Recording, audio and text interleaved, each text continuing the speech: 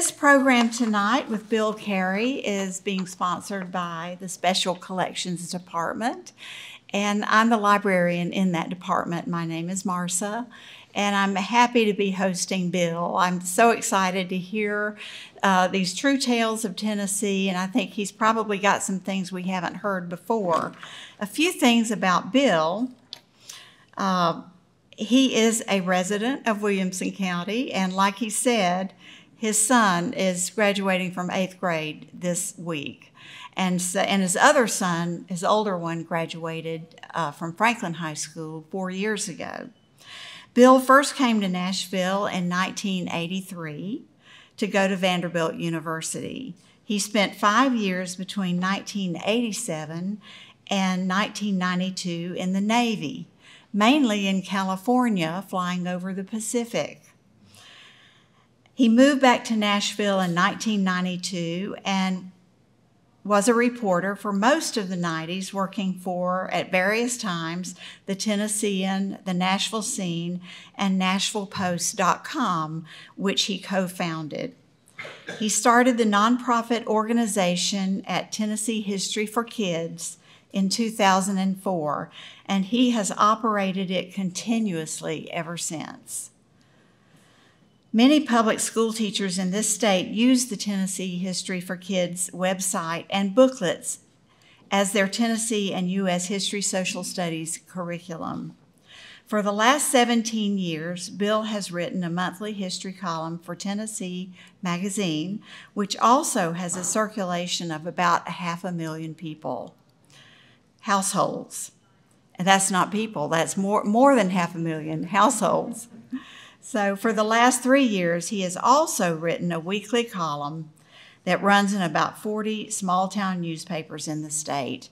You've probably seen that column in the Herald. We try to cut it out every time there's a new column to save it. And his previous books include, among others, Fortunes, Fiddles, and Fried Chicken, A Nashville Business History, and Runaways, Coffles, and Fancy Girls, A History of Slavery in Tennessee. It is my great pleasure to invite Bill Carey to the podium this evening.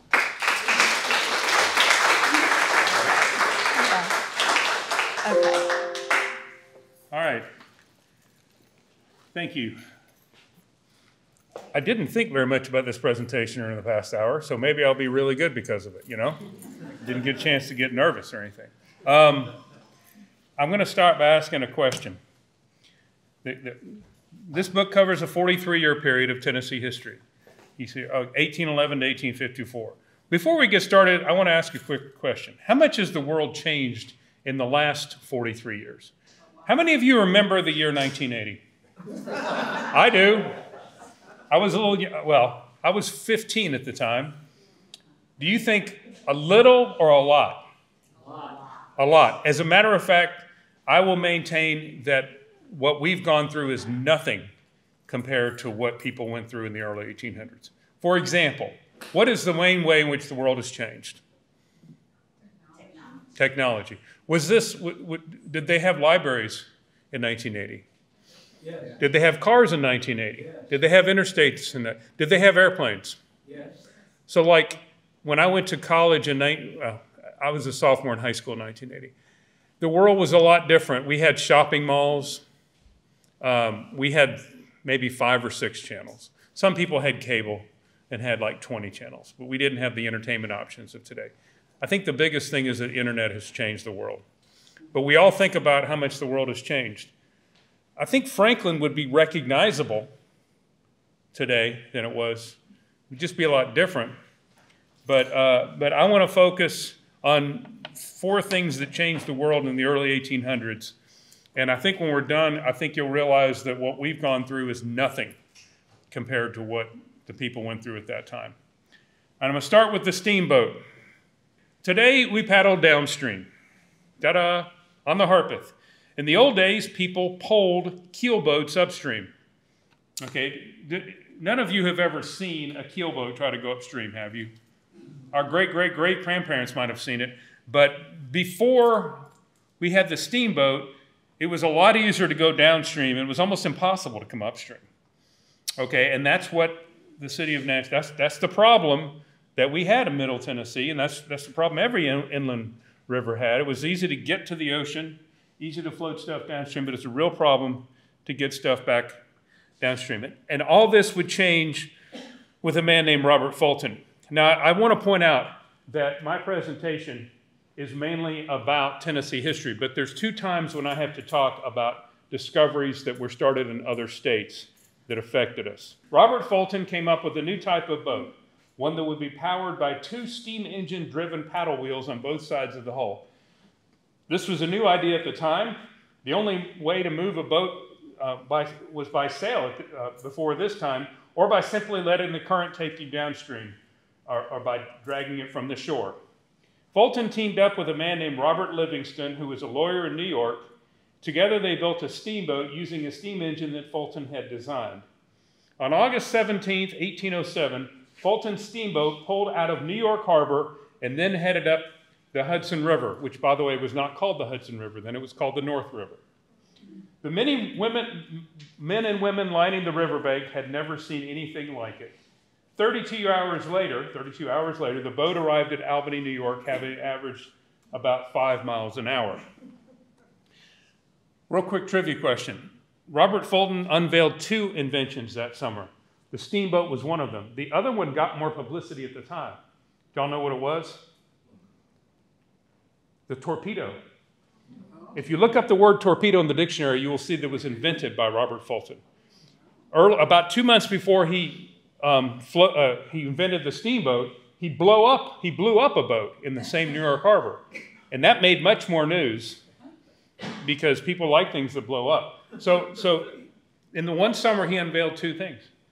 Anyway, the steamboat, however, ended up being more profitable. By the way, he tried to get the British to invest in the torpedo, and they didn't want to have anything to do with it because the British had the world's largest navy.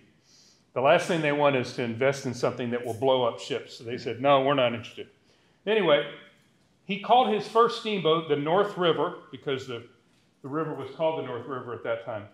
And after he got it back to New York, he and Livingston put chairs in it and began charging people to ride. By November, they were charging as many as 90 passengers, $7 each, to ride all the way from New York to Albany and Albany back to New York. And that was a lot of money back then. Soon the 2 men built more steamboats to keep up with the business. Okay, so they're making good money. However, so he had proven that he could do a steamboat that could move passengers up and down a calm river, such as the North River. But what about the great inland rivers, such as the Ohio and the Mississippi and the Tennessee? Well, Fulton and Livingston turned their attention to those, and so they began planning a great river voyage all the way to New Orleans. And this, by the way, is going to involve the place that we now know as Memphis, Tennessee, in case you're wondering what the connection is. It took Fulton and Livingston a couple of years to find investors. Okay. In doing so, they partnered with a clever inventor and boat builder named Nicholas Roosevelt. You've heard that last name before. In 1810, they sent Nicholas Roosevelt to Pittsburgh, Pennsylvania, where he started building the steamboat in which they would ride downstream. Why Pittsburgh? What river starts in Pittsburgh? The Ohio River. Those of us who grew up watching the Steelers know that there's 3 rivers there. The Ohio and the other 2 that are really hard to name, right? The Allegheny and the Nottahala, right? Oh, that's embarrassing. But anyway, there's 3 rivers there. And the Ohio River, they start calling it the Ohio there, and it floats all the way down. And this is I put together a couple of maps from 1812. When I first heard about this journey, I visualized a small steamboat with barely enough room for a few people, kind of like the one Humphrey Bogart drove in Out of Africa. But the New Orleans, as the steamboat was called, was actually 150 feet long and had separate enclosed living spaces for men and women. It was steered from a small room on top of the living spaces. This boat wasn't just set up to go all the way to New Orleans one time. It was set up to go to New Orleans and then go back and forth from Natchez, just like it had gone from New York to Albany. The boat was driven by 2 steam-driven paddle wheels on both sides. This is a model that a guy has done. There were 8 people on board when it launched. Nicholas Roosevelt, great uncle of Theodore Roosevelt, by the way, his wife Lydia, a pilot named Andrew Jack, not Andrew Jackson, but Andrew Jack, 5 deckhands and servants, and a dog named Tiger, who was a Newfoundland. Do y'all know what Newfoundlands look like? They look like that. They're like a bear, okay? And they drool a lot, but that happens to be the dog that they took. And yeah, they were stuck on the boat all day. It does kind of make you wonder, where did they just threw that overboard, I guess. So they set off on this journey. On October 20th, 1811, the New Orleans set off down the Ohio River. A lot of people showed up to see the crew off and wish them well, probably say to themselves, we'll never see you guys again. With its engines operating, its 2 paddle wheels turning, and the current pushing it downstream, the New Orleans went about 10 miles an hour, faster than any boat had ever gone on the Ohio River. That night, Nicholas and Lydia were so excited that they couldn't sleep. They sat up on the deck, watching the forest pass in the moonlight. Oh, this is going to be such a peaceful, wonderful journey. Oh, you don't know. The next morning, the New Orleans made its first stop in Wheeling, Virginia, which is now called Wheeling, West Virginia. Roosevelt mailed some letters back to New York, bought some supplies, and let people come on board and tour the boat for 25 cents a head. People were impressed, and they wished Roosevelt and the crew the very best. But the visitors all pretty much said the same thing. This steamboat might be able to go downstream, but there is no way it could go upstream.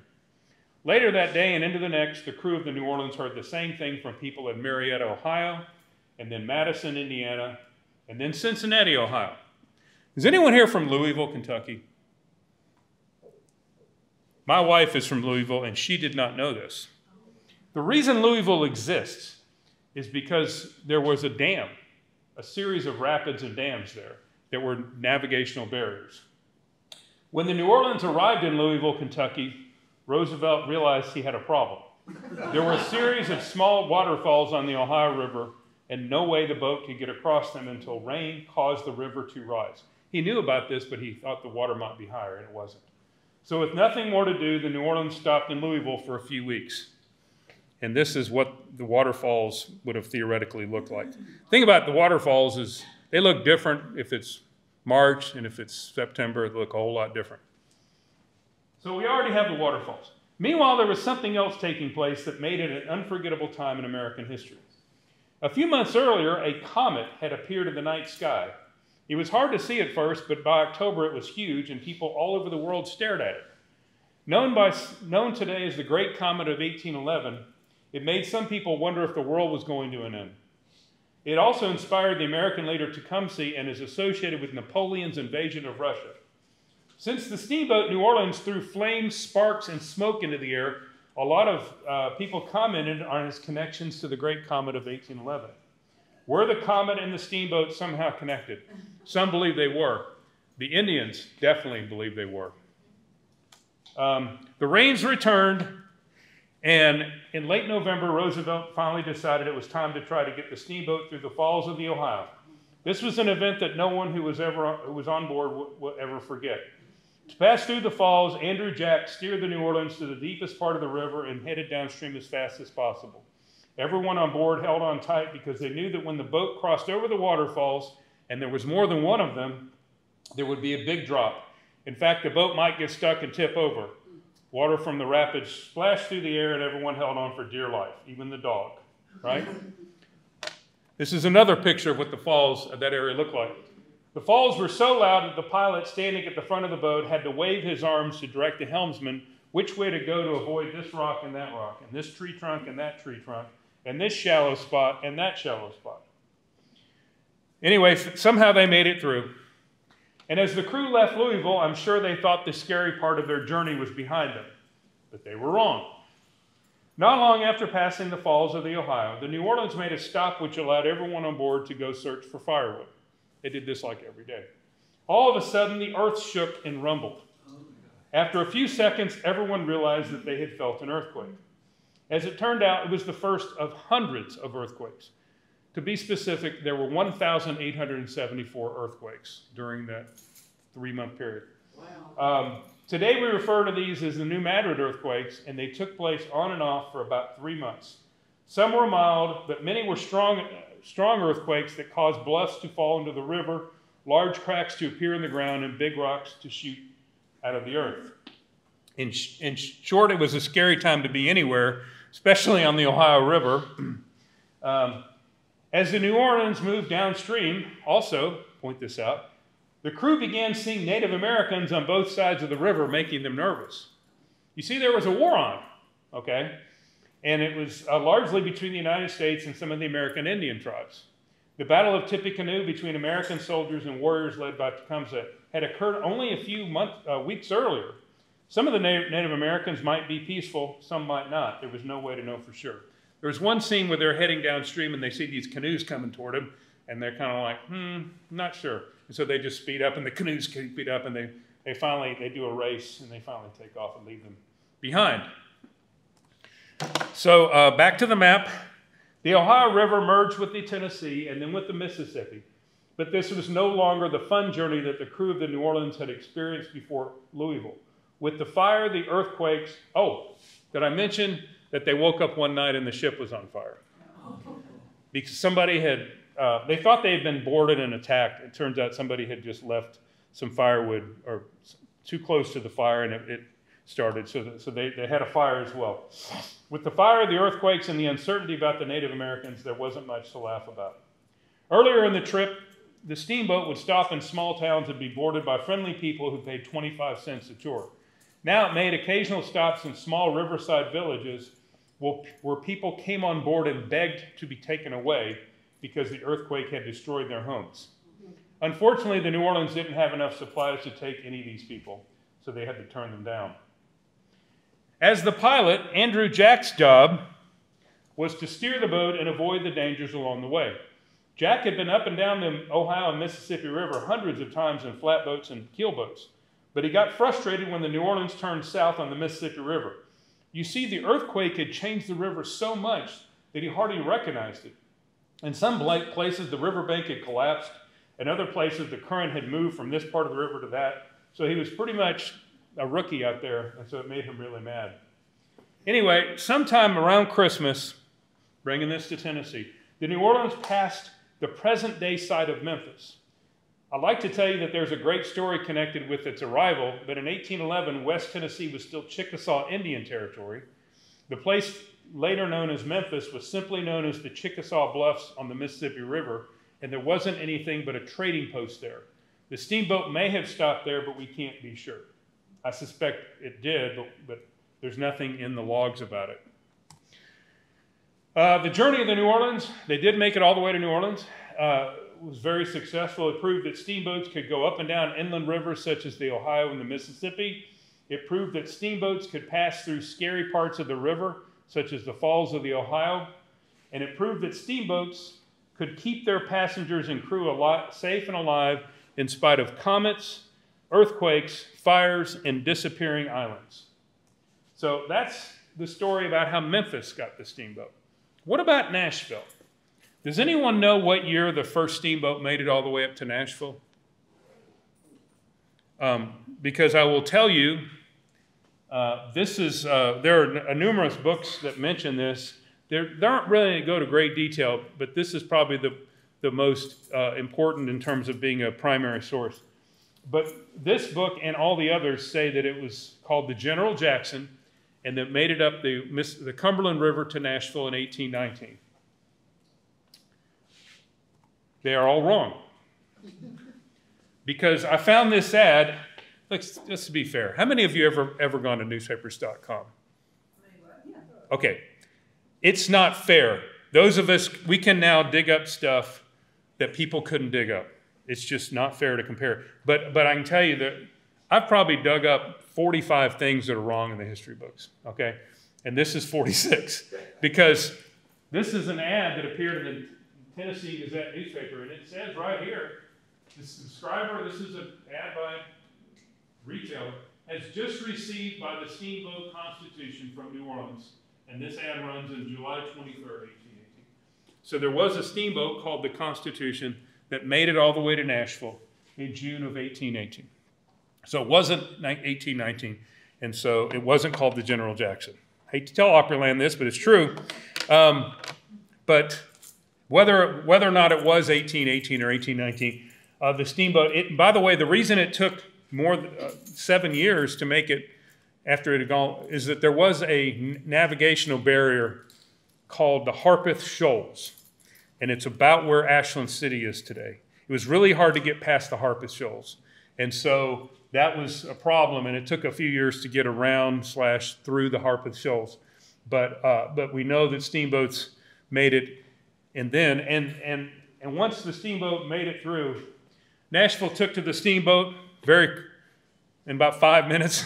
They realized, okay, this is the way to go, and despite the fact that there was a notable barrier, Nashville would grow dependent on the steamboat, and the city's economy grew because of it. I've done some research, and it's in the book. A man named Yateman, Thomas Yateman, I think is his first name. But I talk about his career. He was a retailer on what is now called 2nd Avenue. I think it's still called 2nd Avenue, right? They haven't changed that yet, have they? Part of it's been changed to Ronald Reagan. Did you know that? But anyway, he got ahead of his fellow retailers, and he bought a steamboat, and then he bought another steamboat, and then he built a warehouse for steamboats.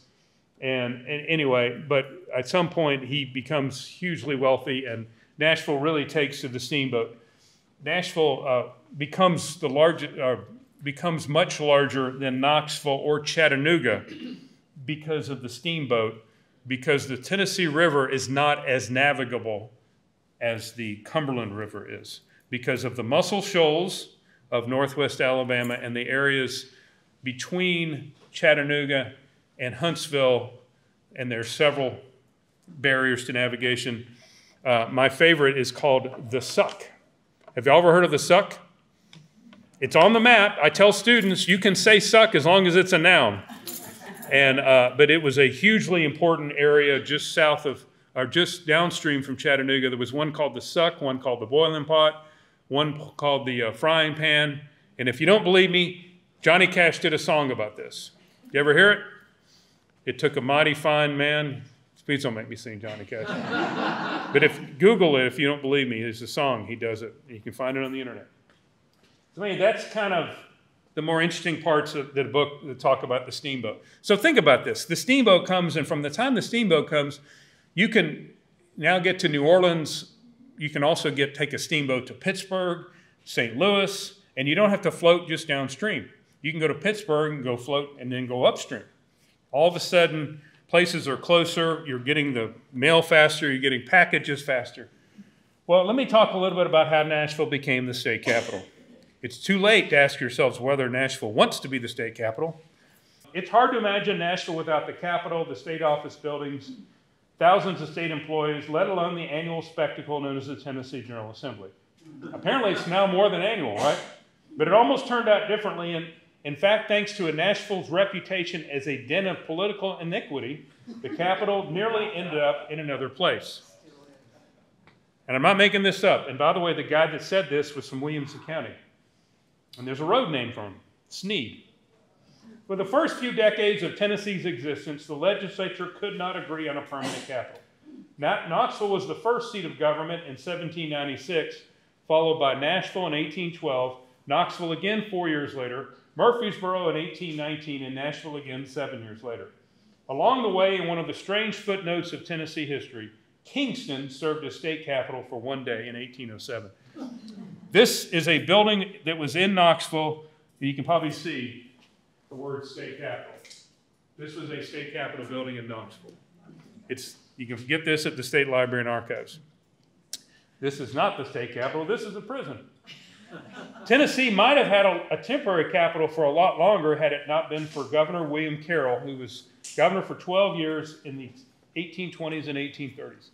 Carroll led the fight to create a chancery court, the state's first penitentiary, and the state's first insane asylum as homes for the mentally handicapped and mentally ill were then called. Can't call them the insane asylum anymore, right? Carroll was also responsible for, he has a really good hairdo, Tennessee's first constitutional convention in 1834, a convention that debated the idea of a permanent capital at some length. Like many legislative bodies throughout history, however, it could come to no consensus and therefore decided to force other people to make the tough decision some other time. The delegates recommended and the voters later approved a constitutional amendment requiring the legislature to pick a permanent seat of government by 1843. So when do you think they're going to pick it then? They're not going to wait till the last minute, are they? Oh, yes, they will. Now, what I'm reading now is largely from the book. So I'm going to read, this is a long slide, but you'll get a kick out of this. When the legislature met at the Davidson County Courthouse in October of 1843, they waited till the 10th month. It spent the first week arguing where to put the capital. House and Senate members took turns espousing the virtues of their hometown, proposing the seat of government be placed there. Then the vote would be taken, the measure would fail, and another representative or senator would stand up and espouse the views of his hometown. It went on and on. Over the course of the week, just about every organized community in Tennessee got its chance and lost. During the Senate debate on the morning of October 4th, Kingston, Lebanon, Hamilton is Chattanooga, Sparta, Knoxville, Clarksville, McMinnville, Shelbyville, Murfreesboro, Chattanooga, Franklin, Harrison, and Woodbury were all considered and voted down. After lunch, the Senate considered and rejected Sparta again, Franklin again, Harrison again, and Woodbury. Then late on the afternoon of Wednesday, October 4th, the Senate passed a bill 13-12 to make Kingston the permanent capital of Tennessee. Over in the 75-member Tennessee State House, they were also going through an amusing tour through Tennessee. The House version of the bill started with the seat of government located at the center of the state. Where's that? Murfreesboro. The House then reconsidered and rejected the idea of putting the capital in Nashville, Carrollville, which is now known as Clifton, by the way, Sparta, Carthage, Nashville again, Smithville, and Murfreesboro. After a lunch break, towns suggested but voted down included Knoxville, Jackson, Carthage again, Murfreesboro again, Savannah, Jackson again, Manchester, Murfreesboro, Lebanon, Sparta again, and Paris. Finally, in the early evening, about the same time the Senate passed a bill to make Kingston the permanent capital, the House passed a bill making Murfreesboro the permanent capital. That night would have been an exciting night for Kingston and Murfreesboro, but the telegraph didn't exist yet. So these communities had no way of knowing that this was happening. Anyway, on Friday, the 6th, the House started up again. Quote, the name of almost every town from Sullivan to Shelby was successfully proposed, the Knoxville Post reported. House members suggested and rejected Columbia, Harrison, Charlotte, Reynoldsburg, Shelbyville, Smithville, Manchester, Woodbury, Monticello, which is in Putnam County, and Chattanooga. This time, Chattanooga prevailed, which is interesting. I mean, Chattanooga was brand new. A few minutes later, the Johnson County community of Taylorsville prevailed. That's in the far northeast part of the state. Then Columbia prevailed. The House then spent the rest of the afternoon debating a measure to locate the state capital at, quote, the most eligible point within 10 miles of the geographic center of the state. Among the people who spoke in favor of this proposal, get this, was a man named Representative William Hawkins Polk of Maury County. Quote, a younger brother of the ex-governor, comma, and thought by some in his party to be a more talented man. This is before his brother became president. But the newspaper seems to think that William Hawkins Polk is the real brains in that family. Anyway, it eventually came down to, and I'll explain this ad in a second. It eventually came down to Nashville and Murfreesboro, and it was then on Saturday, October 7th, the debate got ugly. Debate always gets ugly on Saturday. They want to go home. Several legislators said Nashville was a logical choice. After all, the legislature was used to meeting there. It had better road and water connections. It contained institutions such as the bank and prison that the legislature needed to keep an eye on. The city of Nashville was also offering the state a hill on which to buy the Capitol building. Acquired by attorney William Campbell years earlier as a fee for a lawsuit, several Nashville citizens had signed an option to buy Campbell's Hill for $30,000 and donate it to the state. This is the only ad I ever found that contains Campbell's Hill in it. There was a cow that had wandered off. Cow had been on. So before we built the Capitol building, there were cows up there. At least this one was. This is the only mention of Campbell's Hill that I found before this debate. Lawmakers advocating Murfreesboro did not go down easily. State Senator Samuel Laughlin of Warren County argued passionately against Nashville. pointing out that the geographic center of the state was in Rutherford County. In fact, he was right. At the behest of legislators from Rutherford County, the state had hired a mathematician to calculate the geographic center of the state, and he had determined that the location was near Murfreesboro. All you have to do is take a map and draw 2 lines, but now they hired a politician, a mathematician. And in 1976, the Rutherford County Historical Society paid for an obelisk to be built at this geographic center, and you can find it just north of Middle Tennessee State University. Anyway, going back to the debate, Laughlin also noted that since the legislature had moved to Nashville 17 years earlier, the General Assembly was meeting for longer and the government had increased its annual expenditure and taken on tremendous debt. This, he said, could be contributed to the forces at work in Nashville, which he described as, quote, this political Sodom. State Senator William Henry Snead, representing Rutherford and Williamson counties, agreed with his colleague and added points of his own. Quote, the people of Nashville are the creditor class, he said. They were traders, speculators, while the largest portion of the people elsewhere are farmers. The interests of the 2 classes are averse and their opinions are at variance. Snead also made reference to Nashville's voluptuousness and dissipation. He also implied that the citizens of Nashville were bribing the legislature by offering it free land, which is a curious point considering Murfreesboro was also offering the legislature free land. That evening, the House voted 50-32 to make Nashville the state's permanent capital. The next day, the Senate concurred by a vote of 17-8. 2 days later, the Republican Banner had this to say. This is the newspaper. The question being thus settled, let all the unpleasant circumstances connected with the conflict for the location of the seat of government be laid aside forever.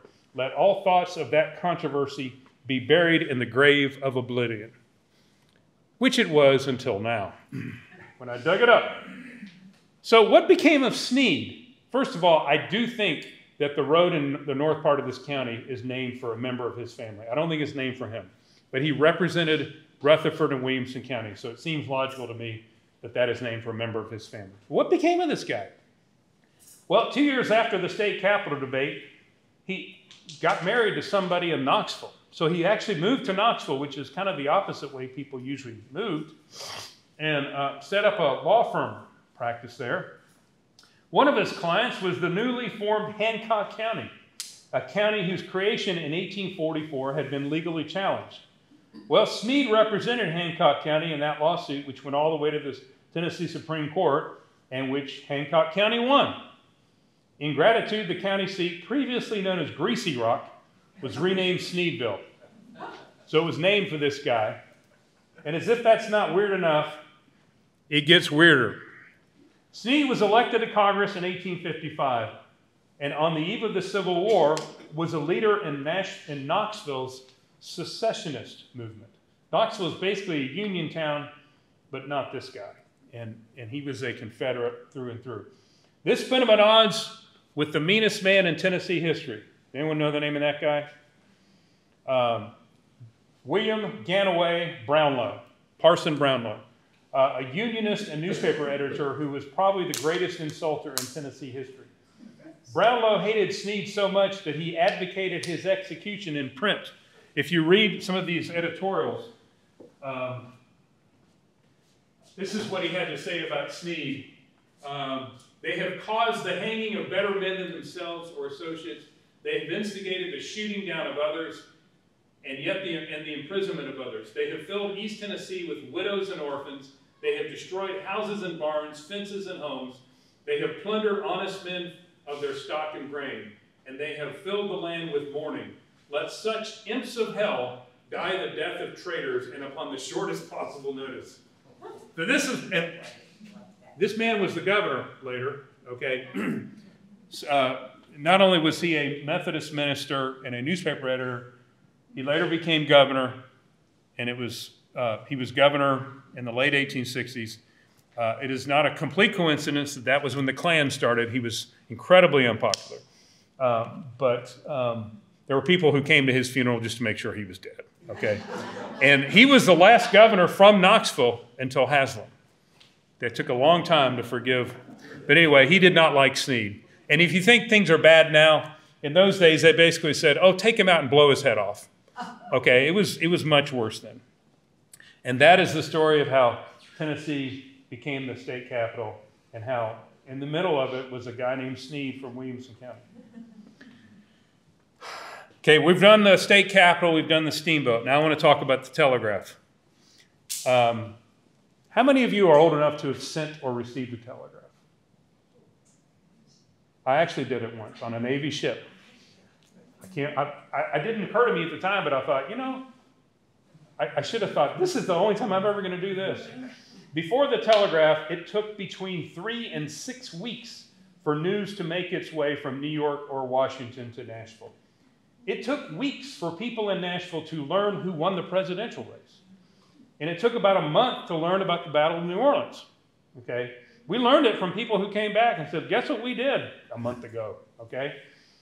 And this was the case until the telegraph was invented. And there was a man named Samuel Morse whose profession was painter. He was not an electrician but he dabbled around in inventing things. And on a voyage from Great Britain to the United States on a ship, he and another man named Charles Thomas Jackson would sit there at the bar and have long talks about electricity. People had known about electricity for years. Benjamin Franklin had conducted experiments with it 80 years earlier, but no one had found a way to really use it profitably. During their long talks, Morse and Jackson talked about the idea that electric current could be created and then broken and then created and broken again in a series of patterns, that it could be used for long-distance communication. Morse was so excited when he got to New York that he started doing experiments with electricity. But he wasn't the only person working on it. Other scientists were already trying to find a way to use electricity to communicate long distance, which is why we really can't just call Morse the inventor of the telegraph. It's more complicated than that. All inventions are more complicated than that, you know. What Morse eventually did, along with the help of Leonard Gale and Alfred Vail, was to come up with a series of circuits and relays that allowed the telegraph to send messages long distance. On January 6 of 1838, Morse and Vail demonstrated their invention by sending a message along 2 miles of electric wire at the Speedwell Iron Works in Morristown, New Jersey. You might have thought this demonstration would have gotten everyone's attention, but it really didn't. A message sent along a 2-mile long wire was one thing, but people still didn't think you could send a message 20 or 30 miles. To demonstrate that, Morse needed a lot of money, which he didn't have. He also needed a lot of help from the government. You see, back then you couldn't just run 20 miles of wire from one place to the other unless you owned a 20-mile long strip of land. But the federal government didn't pay for or even allow this sort of thing in 1838. There was nothing in the Constitution about a person having the right to string telegraph lines all over the place, which is why members of Congress scratched their heads when Morse asked them to help him. I have a friend from college who's a member of a political party that says if it's not in the Constitution, we can't do it. And I said to him, okay, so you don't think we should have airplanes, right? So what are you talking about? I'm like, well, you think every state should regulate the airplanes so we get to the state line, they land, and then they have to do we say, oh, we can do that. We can allow the federal government to manage the air. I'm like, okay, well then you just said the Constitution. And I said, you don't think we should have interstates or anyway? But it's funny, if you think about the Constitution, there's a lot of things that over the years people have scratched their head and said, well, that's not in the Constitution. Do y'all know why we have time zones? What institutions came up with time zones? Railroads. Before they happened, trains were crashing because every town had its own time zone. Nashville's time zone was different than Clarksville's, which was different than Knoxville's, which is different than Huntsville's. There were probably 350 time zones in the United States before that time. And what did people say? Well, the Constitution doesn't say anything about what time zones. And so people were really slow to take to it. Well, people were slow to take to this. So finally, in 1843, the U.S. House of Representatives voted 89 to 80 to allocate $30,000 and give Morse the legal right to string a telegraph line a long distance. Morse and his friends, that is not Morse, by the way. That is somebody that gets paid less than him. Morse and his friends got to work laying a telegraph line all the way from Washington, D.C. to Baltimore. It wasn't easy. After all, copper wires are hard to come by, and 38 miles of copper wire did not exist. A company had to be hired to make the wire, long poles had to be purchased to hold the wire, and men had to be paid to stick the poles in the ground and string the wire to the top of them. This took time and patience, and Morse's mood was up one minute and down the next. This is a diorama that I took a picture of at the B&O Railroad Museum in Baltimore, where there's an entire room devoted to the telegraph. On May 5th, 1844, May 25th, a group of businessmen and elected officials gathered around a funny-looking electronic device in the Capitol building in Washington, while another group of men gathered around another funny-looking electronic device at a railroad office in Baltimore. Morse at one end typed in a series of dots and dashes into a machine that would have looked to us like a cross between a stapler and a small cash register. Vail, 40 miles away and on the other end of the wire, translated the dots and dashes into a 4-word message. What were those words? What hath God wrought? It's a Jeopardy question. I've seen it on Final Jeopardy twice, okay? The dots and dashes came out one at a time, and Vail translated them using the code that he and Morse had come up with. The first letter was W, the second was H, etc. It was a Bible verse that someone has suggested, Numbers 23:23. What hath God wrought? The newspaper that reported it the next day, it was a really short editorial, Baltimore Sun, but they got to the point. Second sentence, telegraph has already, during the first week of its operation, been proven to be of the greatest public importance. Time and space has been completely annihilated. That is also a Jeopardy question. I've seen that as a Final Jeopardy. What were they talking about? Time and space has been completely annihilated. What is the telegraph? So very quickly, the world changes. Morse now had the world's attention and as many investors as he needed. He and his partners formed a business called Magnetic Telegraph Company to build telegraph lines to New York City, Philadelphia, Boston, Buffalo, and other large cities. Well, wait a minute. What about the South? Okay, are we not going to get the telegraph? Well, Morse would also sign an agreement with a man named Henry O'Reilly, who started another business called the Atlantic and Ohio Telegraph Company. It was this company that extended telegraph lines to Cincinnati, Louisville, and Nashville.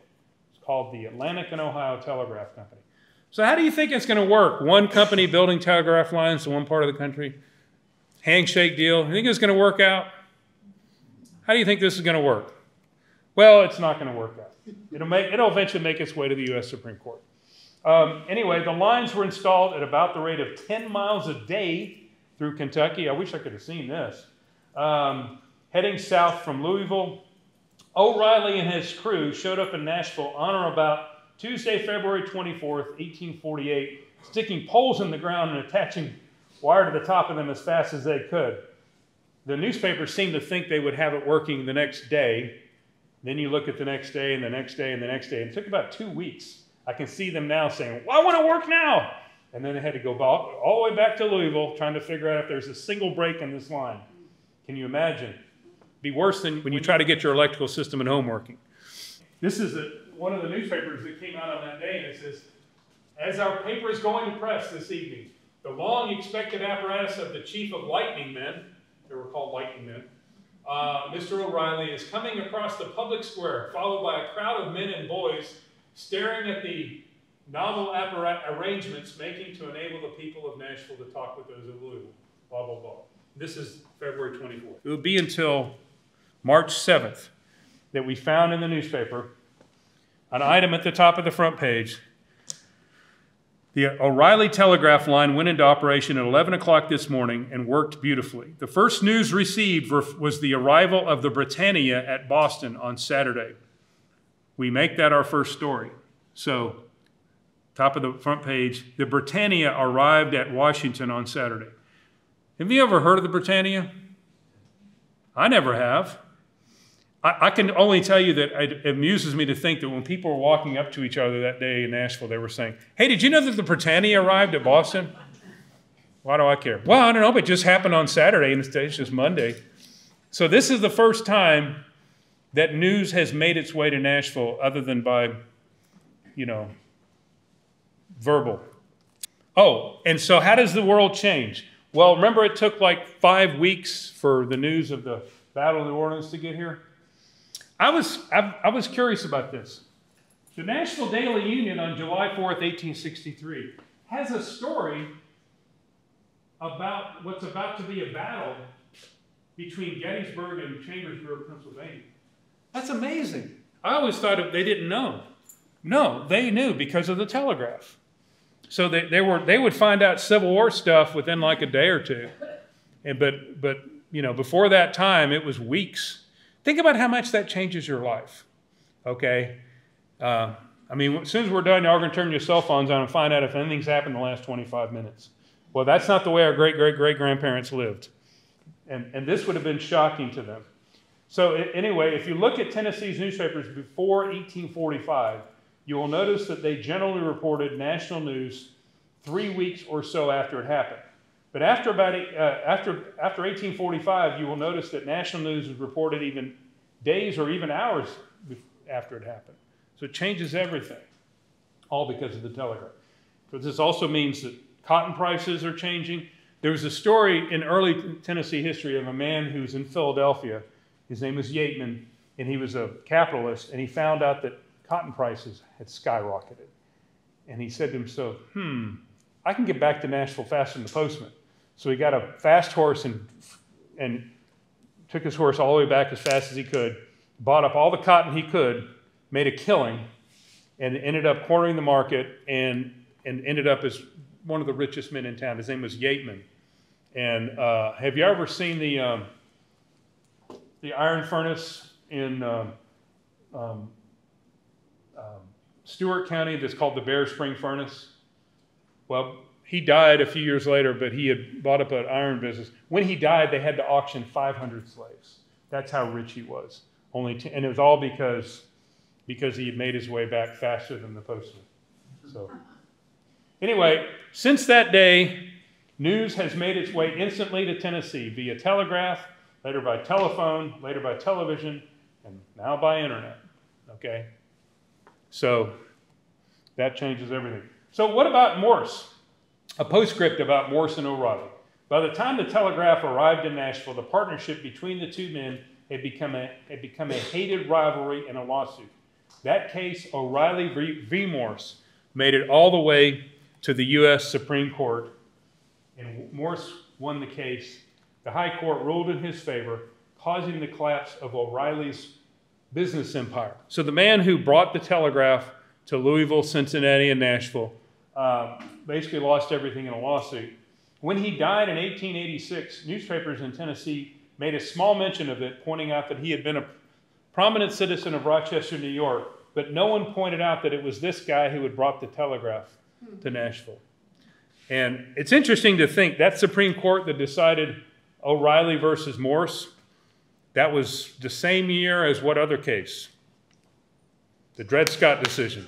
So this court is the same court that ruled on the Dred Scott decision, ruled on what is definitely the first case of its time involving intellectual property. To this day, a lot of times they'll go back to the O'Reilly versus Morse case. It's kind of the first case that they still think about, you know, who owns this intellectual property? Well, how did we define it in 1854? Now for the railroad. Okay, are any of you in this picture? No, I'm kidding. Before 1810, Nashville was a river town. Remember, there was the flatboats and the steamboats. As far as products and produce were concerned, everything that left or came to Nashville came by flatboat before 1820 and steamboat after 1820. The town was entirely dependent on the Cumberland River and the stagecoach companies, and there were stagecoach companies. I love looking at these ads, and I have no idea what these guys are doing, but all I can say is once these horses start working, these guys are going to start falling off the back of this thing. The stagecoach ads are hilarious because you know that they're exaggerating how quickly they can get somebody from here to there, and yet they're bragging about the fact that they can get you all the way to Knoxville in only 2 days and 2 hours. Okay? So people didn't travel very much, okay? There were no weekend getaways. Everything would change with the creation of the Nashville and Chattanooga Railway. By the way, there were weekend getaways, but they were to like the Mineral Resort Hotel on the other side of the county. And I may do another book on those, but there were 3 or 4 in Williamson County alone that you would go to and just drink the mineral water. And that was Bonaqua Springs or, Kingston Springs or something like that. Anyway, everything changed with the creation of this railroad. Around 1845, State Senator James Overton and newspaper editor A.O.P. Nicholson began organizing support for new railroad to Chattanooga. The idea of the railroad was to hook up with another railroad called the Western Atlantic, which was then under construction from Savannah to Chattanooga. This railroad would be called the Nashville and Chattanooga Railroad. It would give Middle Tennessee's farmers access to Atlantic coast markets, plus give Nashville access to untapped coal reserves in southwest Tennessee. It would also mean, and listen to this sentence, that produce of Middle Tennessee would make it to the open sea in about 1/5 the cost in about 1/10 the time. Okay? And the man who ended up being in charge of this, Overton and Nicholson hired, his man was Vernon K. Stevenson. And he ended up being the main person who raised money for this project, and he soon became president of the railroad.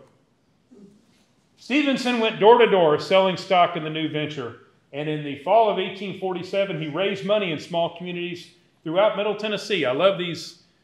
You talk about, you think you have a busy life. Well, he spoke in a different town every night. Jefferson, Vaughn's Store, Milton, Ready's Store, Milton, Murfreesboro, you've heard of Murfreesboro. Basically from here all the way west and southeast. Most of these places don't go by these names anymore.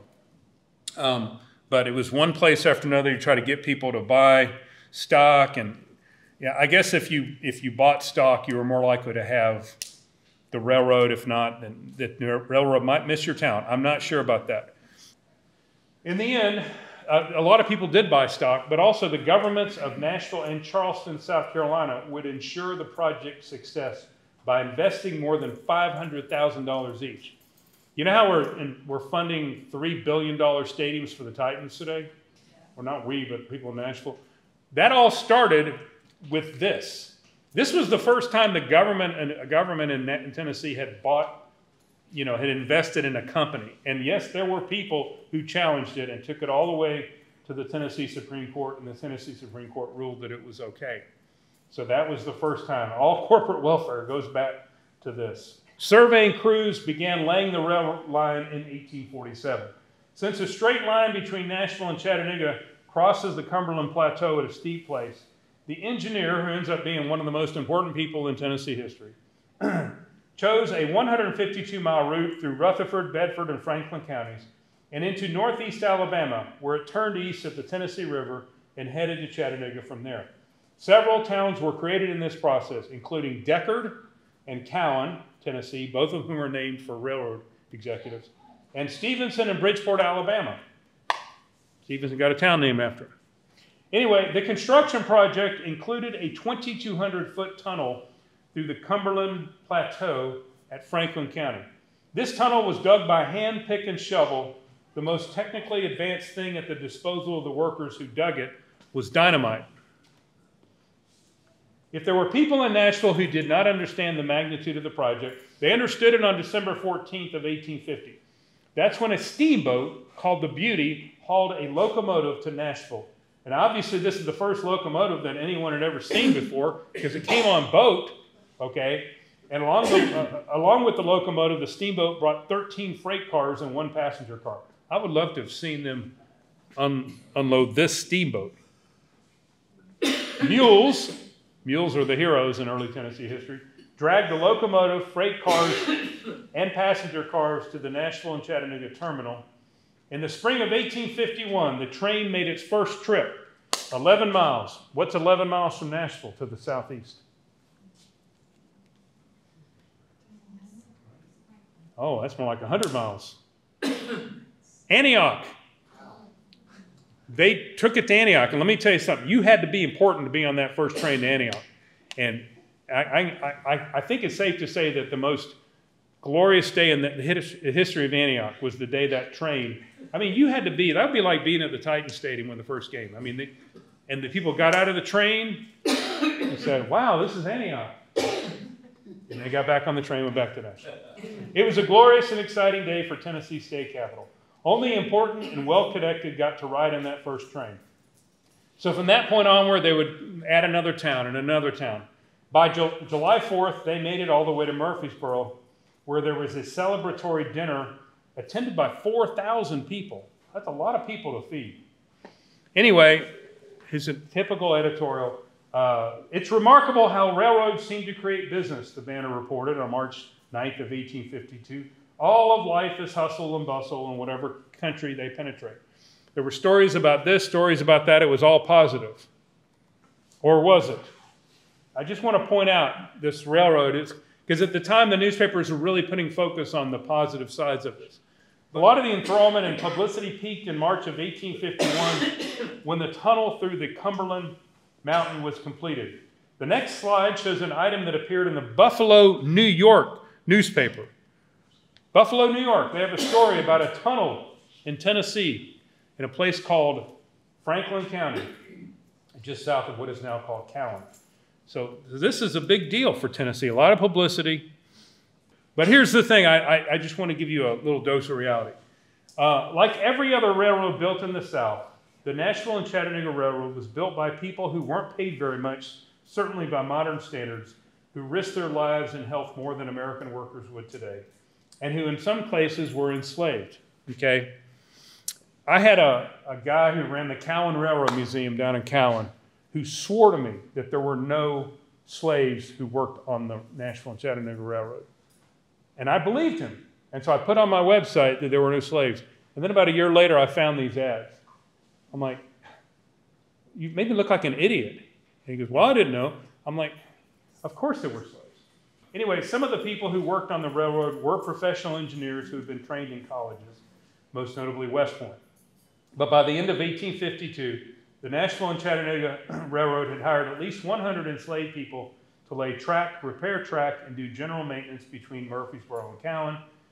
Meanwhile, a private contractor called Murdoch and Townsend advertised that it needed to hire an additional 500 slaves to work on the line between the Tennessee River Bridge and northeast Alabama and Chattanooga. That stretch included an especially large amount of blasting and moving of rock.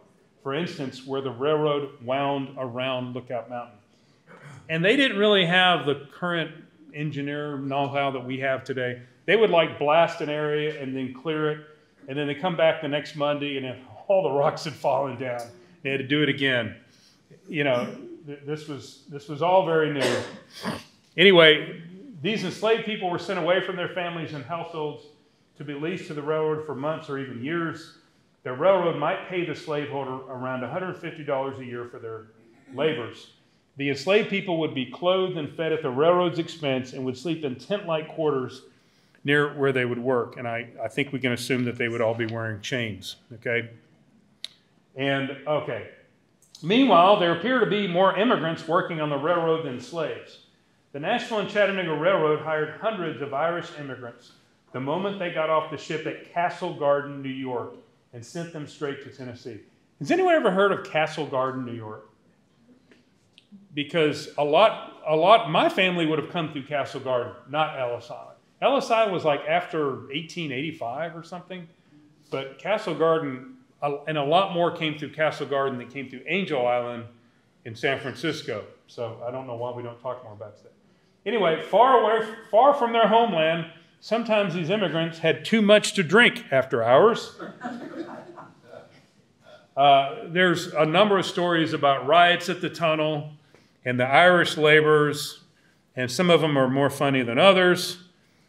On October 1850, the Nashville Union reported a riot between Irish and natives, the natives being Tennesseans. A bad feeling has existed for some time between the two parties, but on Sunday night, having taken a sufficient quantity of rot gut whiskey to arouse their worst passions. I didn't know that was a brand label. Give me some rot gut whiskey. A fuss was raised in which several men were badly used up, but fortunately nobody killed.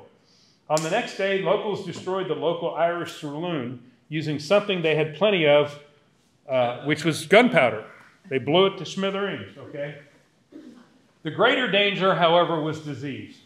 On July 13th, cholera spread among railroad workers working on the Nashville and Chattanooga Railroad Tunnel south of Cowan. According to a story in the Winchester Independent, the first victim was a woman named Mrs. Mills, who died about a day after she fell ill. The second death was Edward Paul, a native of Cornwall, England, and one of the superintendents on the tunnel construction. He was a married man, and he expected his wife here from Pennsylvania on today's Stagecoach, the newspaper reported. By the time this small item went to press, 6 other people died of cholera, including 1 child.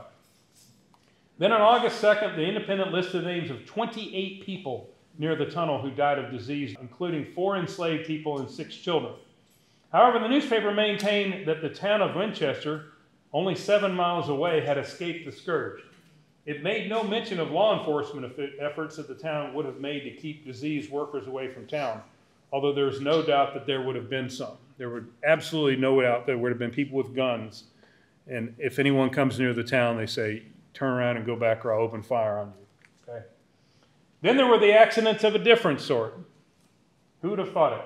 There were at least 5 train crashes on the Nashville and Chattanooga Railroad, even during the phase of its existence where only parts of it were open, which was remarkable considering how slowly the trains were moving. The first accident took place in October of 1851 when a locomotive, passenger car, and freight car ran off the tracks at Overall Creek in Rutherford County. It is astonishing that every person on them was not killed.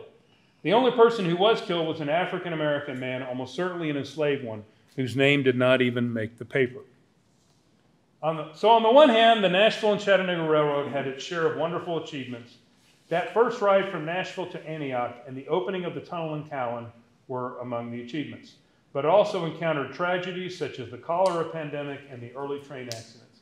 And it needs to be remembered that many of the men blasting rock, moving dirt, hauling logs into place, and hammering in rails were enslaved, while others were immigrants in a new land.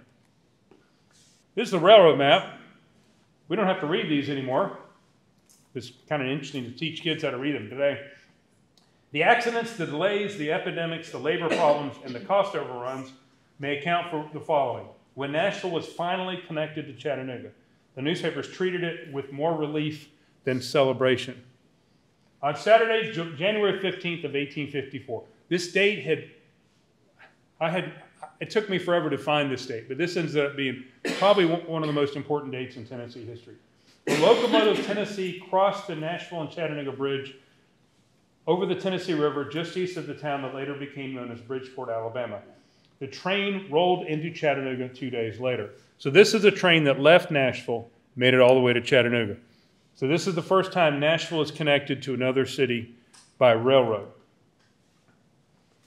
And by the way, Nashville got a railroad before Memphis and before Knoxville. Henceforth, there will be an uninterrupted communication by railroad between Nashville and Montgomery, Alabama, Charleston, and Savannah, the Banner reported. What town did they not even mention? Do what? Atlanta. Atlanta hardly existed yet. 1854, Atlanta doesn't exist. I mean, it's not as important as Savannah and Charleston and Montgomery and Nashville. I'm sorry, what? Oh, that's a typo. 1854. Do y'all know what Atlanta's original name was? Terminus. Terminus of the railroad. Atlanta is a form of the Atlantic Ocean. I think Marthasville before that. Marthasville was after Terminus. Yeah, Terminus was the name that the railroad engineer gave it. This will be the terminus of the railroad. For a couple years they called it that, and then they called it Marthasville. Anyway, this was the third time in 36 years that Nashville had experienced a monumental change. July of 1818, the arrival of the first steamboat in Nashville. Before that time, you pretty much couldn't get upstream. You could, but it was really slow. It was quicker to take a horse, okay? March of 1848, the first telegraph message broadcast to Nashville. So for the first time, we're going to find out who won the presidential election in November, okay? And then in January 54, the first connection with the outside world via railroad. I think all this puts the change we have experienced since 1986 in context. Because I remember 1986, and I remember, yeah, the internet has changed a lot of things. But I still took my car to get here tonight. In fact, my car is 20 years old, so I'm embarrassed to say. It might have been the same car. But we still took cars on roads and we still watched TV. I don't think the world has actually changed nearly as much as it did here. Because, this is one of these, if you had slept like Rip Van Winkle for 20 years, you would have woke up and said, what? We can get from here to there. We don't have to take the stagecoach anymore. So anyway, that's kind of the theme of my book. These are, I probably talked about 25 pages in the book. Do any of you get Tennessee Magazine? Yeah. Okay. Like I write a column for Tennessee Magazine. The idea of the book originally was to put a lot of these columns down in a book. And then what happened was, as I kind of went through them, I said, what is the recurring theme here? And the recurring theme is just how much the world changed between the first of these things and the last. And one of the things I point out in the chapter is, I'm sure people in 1854 thought, man, let's just have a few years without any change, okay? What was coming? The Civil War. And so, no. They weren't going to have a few years without change. Y'all have any questions or comments? Yes, ma'am. I really appreciate your emphasis on the change and what the change was. And what struck me about the telegraph, because I've done some research on that, was up till then, everybody had written things that they could hold in their hand, or they saw the person talking. And now suddenly the information is coming out of nowhere. Mm-hmm. That's huge. That must have been so bewildering to them. How did that message come? Well, I'm sure when they got the telegraph, it wasn't obvious that, okay, every town's just going to have one of these. Like, the telephone later became something everyone has. But, only... Does anyone here ever learn Morse code? You did? In the military?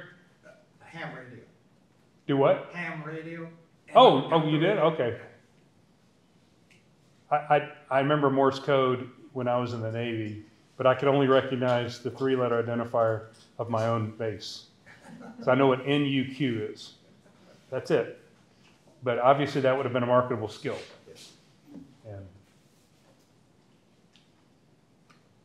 And the one other thing, and I wish I'd gotten into it, but there's a chapter about a photograph that's at the top of the front page of the cover of the book.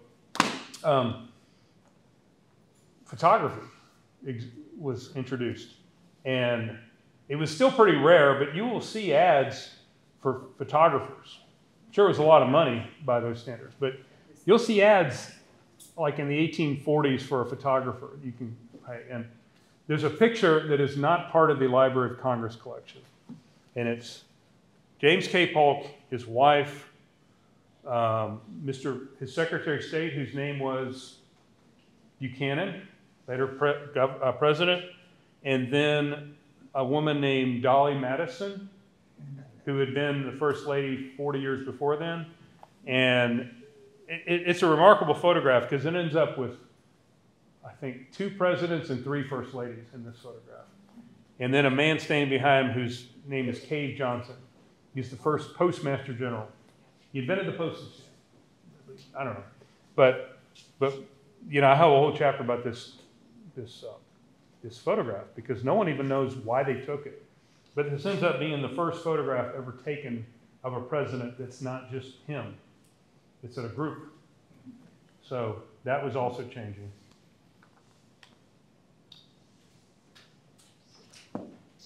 Any other questions or comments? If you want to buy a book, I'm charging $25, which is about 10% discount. I have to pay the tax. There's no getting around that. So I'll send it in. But I do cash, check, or Venmo. Anyone here do Venmo? One person. When I talk to Boy Scouts, they're like, oh yeah, I do Venmo, Carey. I'm like, well, this is different. Well, thank you so much. Thank you. Wonderful.